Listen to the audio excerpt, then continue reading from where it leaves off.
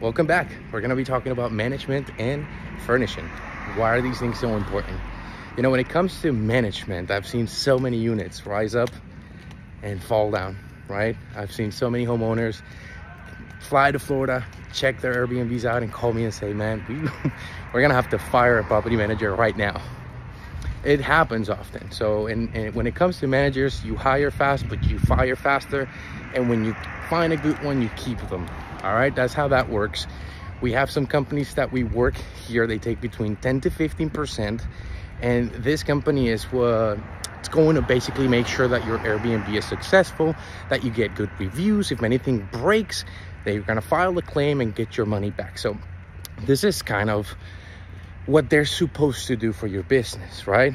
So the idea is that if you're going to scale a short-term rental business, you're not going to be the person managing those units, addressing all the issues and reservations that will come forward. That's not what you're supposed to do. You're focused on finding the next property, financing the next deal, and making sure that your managers and everybody you work with are doing a good job.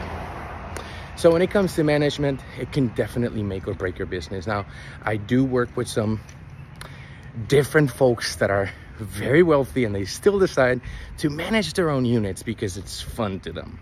And those are usually the units that do the best. When people are putting in the love and the effort in their units and just making them interesting, that's really what seems to work the most. Now, the next thing is furnishing, and this can either make or break your business. I will tell you, people do notice, but you have to make a decision. Do you start with a starter package so that you can start cash flowing on a property? Do you start with a high upgraded package for your updated home? So you have to really think of what you're catering to. I will tell you my tip here on this. Having a heavy amenity Airbnb will almost always be better for your income than having high quality everything.